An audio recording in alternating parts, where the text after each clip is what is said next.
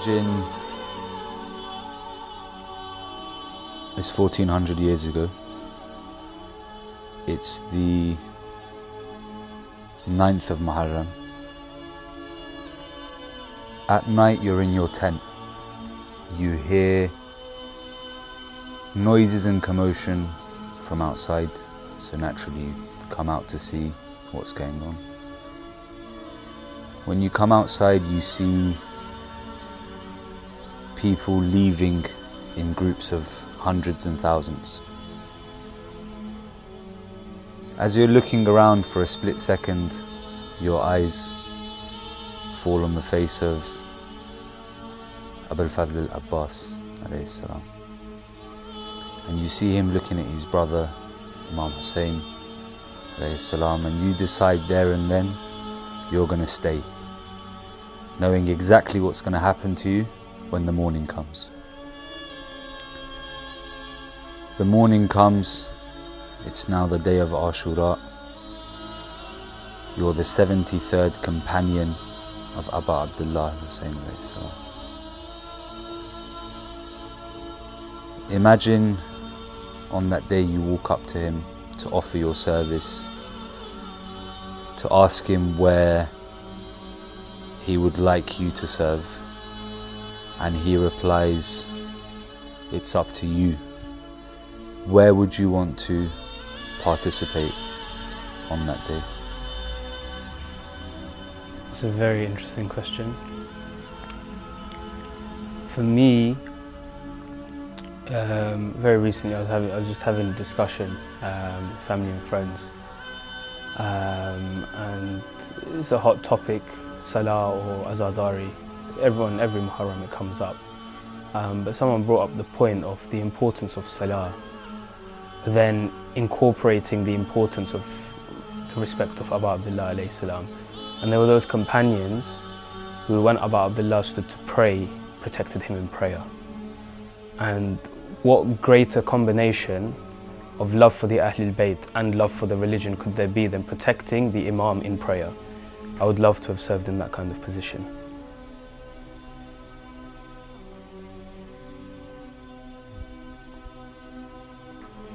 Now imagine you've had a long day at work. You come home, walk through the front door, see your mom, dad, brothers running around the house frantically. One person's gathering fruit, another person's gathering tea, another person's making food, and you grab one of them in that confusion and you ask one of them, what's going on? Who's come round to see us? And one of them replies, they haven't come to see us, they've come to see you. So you ask, who is it, where are they? And they say they're waiting for you in the living room. So you come to the living room, you open the door, you walk in, and you see sitting there waiting for you is Imam Hussein alayhi salam. Now, in that situation, what would you say to him? What would you like him to say to you? What would you have to talk about?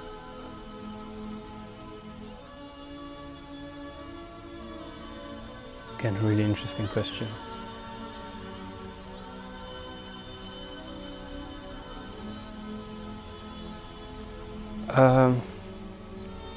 Just give me a little while to think about this actually.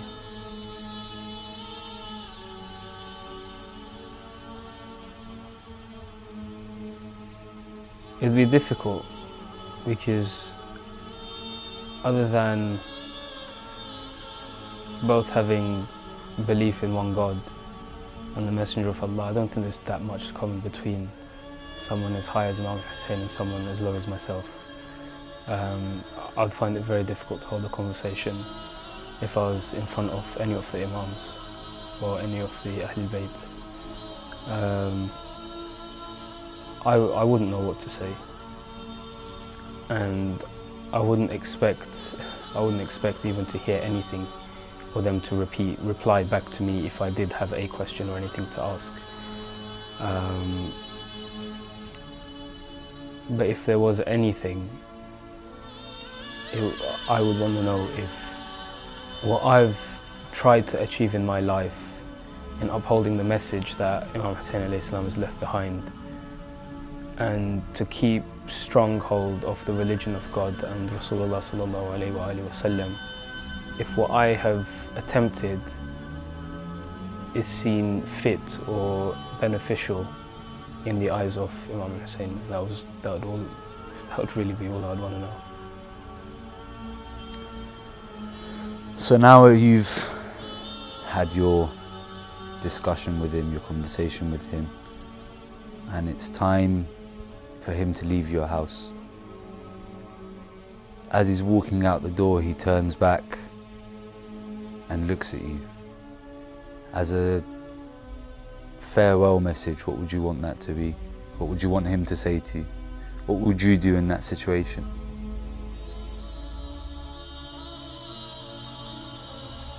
I would most likely cry.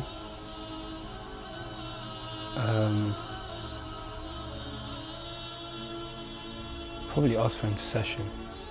Forgive me for anything I've done wrong. Because if there is anyone that God will listen to throughout our books, throughout hadith, it's the Shafa'a of Abu Abdullah. We pray for it every day. So if that's something that he would accept to grant you, well, what more could you ask for in life? So given the magnitude of his sacrifice, what he gave up for Islam and his status before God, as you rightly mentioned,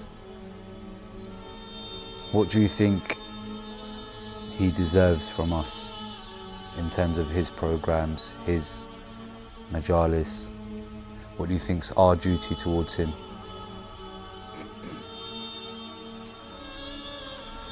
I believe Abu Abdullah gave everything to upkeep the message of Rasulullah, which was given to him through Jibreel from Allah. And if we don't even attempt to try and upkeep that message, we're doing an injustice. Holding majalis, holding even any event at a masjid or a Husseiniya, gatherings, small gatherings, house gatherings, bring the topic of Ahlul Bayt up with your Muslim, non-Muslim friends. Just even creating something as simple as just creating awareness. There's campaigns out there trying to teach the people who was Hussein, who is Hussein, things like that. They're minor sacrifices, they're not even sacrifices. There may be minor inconveniences in our life. You have to go here, you have to go there to try and spread the message of Abu Abdullah. And on the scale of what he's done, we do nothing. But like I said, it's like the frog in the fire of Nabi Ibrahim. He tried to put the fire out by mouthfuls of water every time he came. And even though it was never going to put the fire out, there was an attempt. And we're never going to be able to meet the requirements of being a soldier of Abu Abdullah, but all we can do is, with whatever we do have, is attempt to be like that. So I think that frog analogy is one of the biggest roles. That frog plays a big role in me relating to how I serve Abu Abdullah. I could never serve him individually.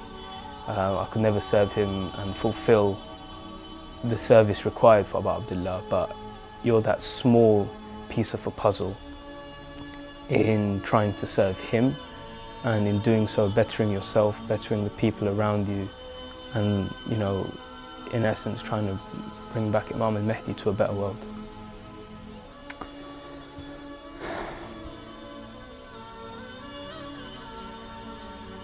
At the beginning,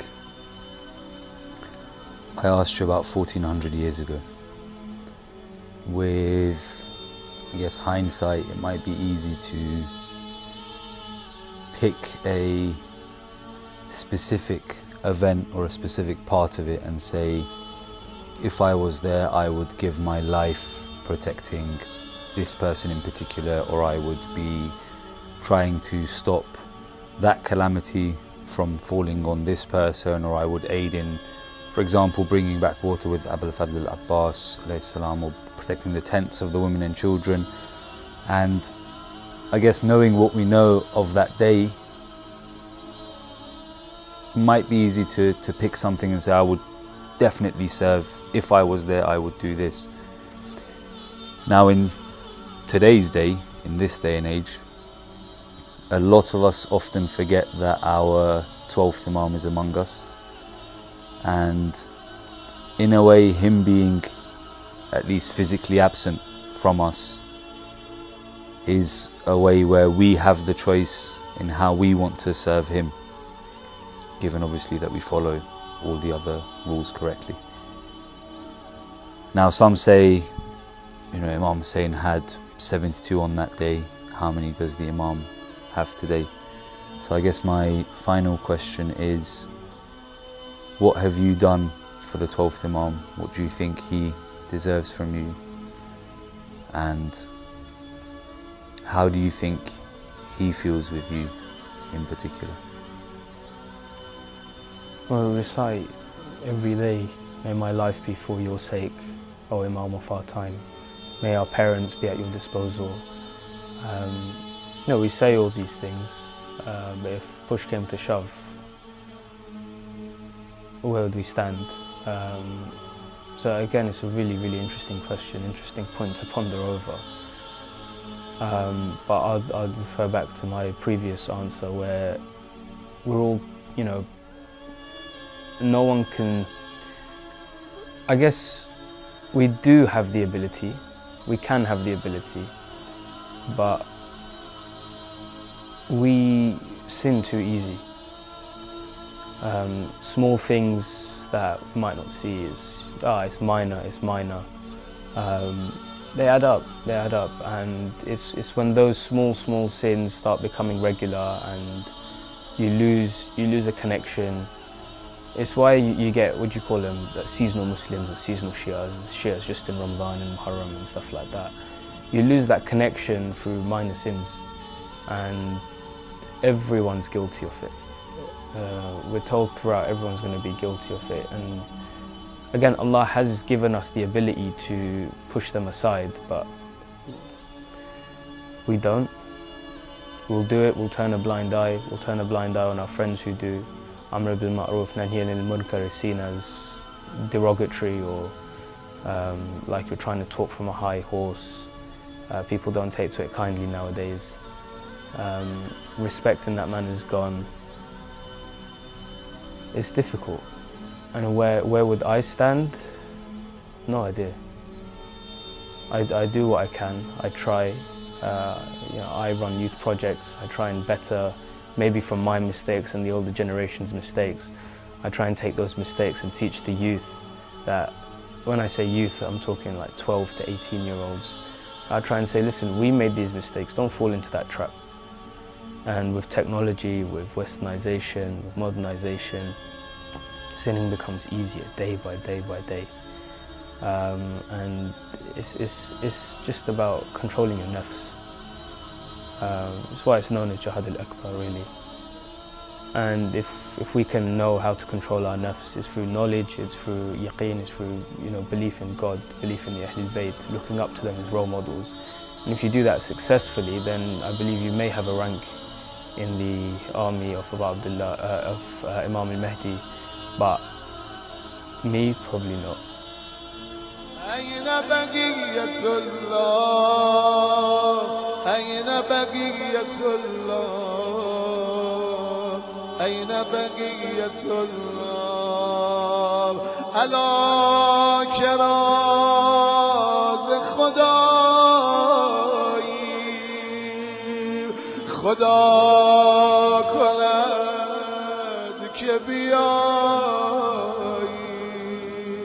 خدا تو نور غیر نوایی خدا کند که بیای خدا